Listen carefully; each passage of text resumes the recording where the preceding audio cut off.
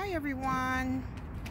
It is Friday, December 5th, and I am enjoying an outdoor day here. It's beautiful weather, blue skies, activities in the skies. Looks like maybe some meteor showers or something. But it's a beautiful day.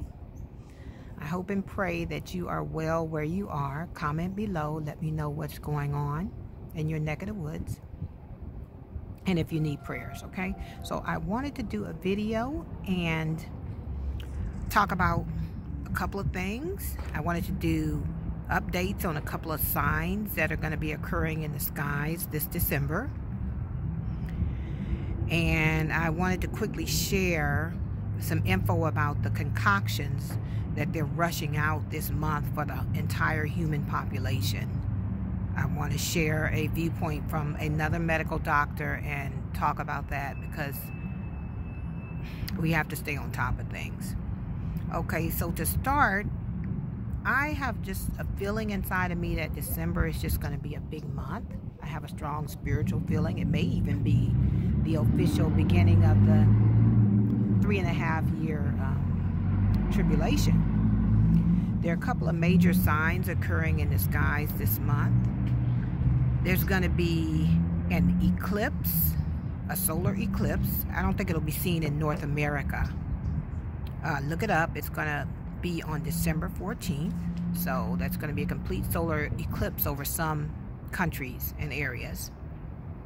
And then I think it's the 21st. Supposedly some once an 800-year event is occurring in the skies. It's described, I think it's Jupiter and Saturn coming very close together to the point where they look like one star.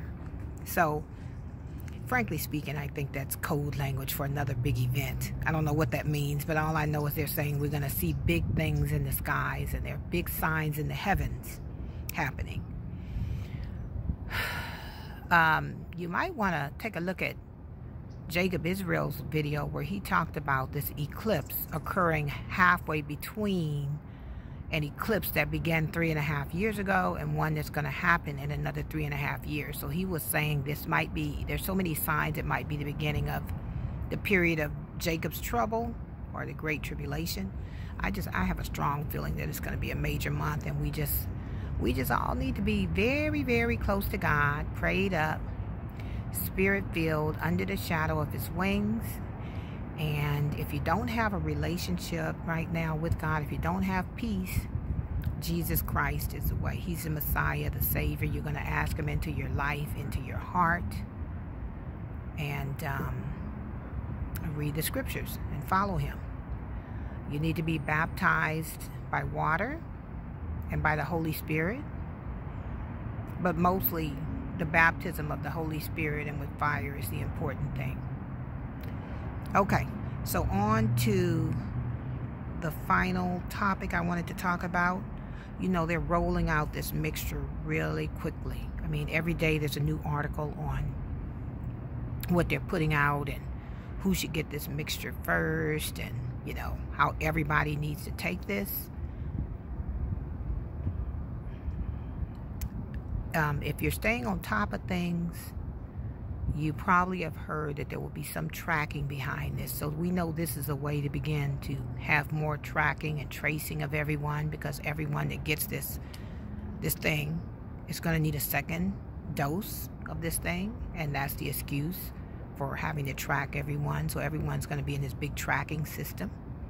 In fact, if you look it up on the internet, I think they're using something called a Tiberius app to track everyone. That's the plan. You need to look up who is Tiberius, and you might get a hint about what's going on. Let's see. So there's going to be tracking with this stuff that's coming out. Major tracking of everyone. You know, that's part of the beast system. We know that it has RNA and DNA technology. It's a novel technology, hasn't been used before, and here they are ready to push this stuff out on everybody after like 2 months of testing. Okay, this is sinister what's happening here. big signs of something majorly wrong in front of us. What was that? So DNA altering and tracking, and then it could be made from fetus cells. We don't know what kind of toxins are in there, and they're pushing this out. Anyway, I wanted to share also an article that was written by a doctor who is speaking with a voice of dissidence during this time. You know, everything's being censored. You can't even speak against it or speak up about it. But he had some things to say about what's happening right now. So I'm going to put the link below in the video, and I'm just going to read you an excerpt from the article, okay? The article is called "Former Pfizer Science Officer Reveals Great COVID-19 Scam." It's written by Dr. Joseph Mercola. Okay? So I'm just going to read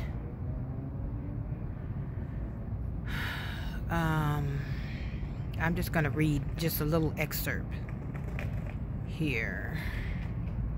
Okay, so here's what this doctor is saying. There's a guy named Dr. Yaden who used to work for Pfizer, I think. So here's what he said. He said, "It's an appalling ... public platform to suggest that the only way to get our lives back is to mass vaccinate the population. Something very smelly is going on. It's simply not appropriate. I don't even think it would work." So this is from,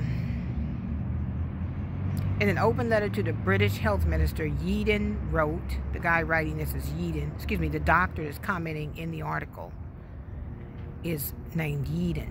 He wrote, "I have read the consultation document. I've rarely been as shocked and upset.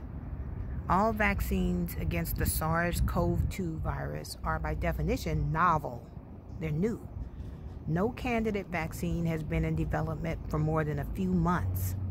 If any such vaccine is approved for use under any circumstances that are not explicitly experimental, I believe that the recipients are being misled to a criminal extent. This is because there are precisely 0 human volunteers for whom there could possibly be more than a few months past dose safety information. My concern does not arise because I have negative views about vaccines. I don't.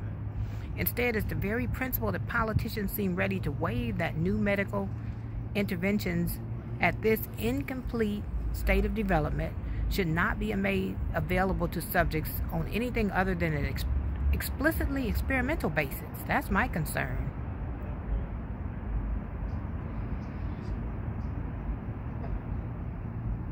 So I'm going to